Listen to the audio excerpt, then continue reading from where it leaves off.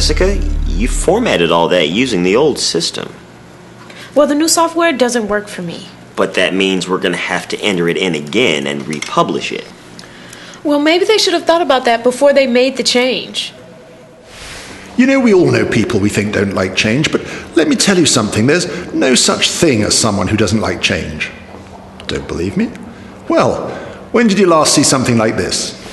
Paige, I'm giving you a pay raise. Oh, thanks, but no, Chris. I don't like change. It's not change that people don't like, it's particular change.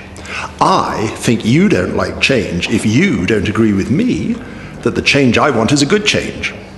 But we don't need people to like change, we need them to like the particular change we want to implement. So how do we do that? Well, the answer is we have to be fair, clear, and committed.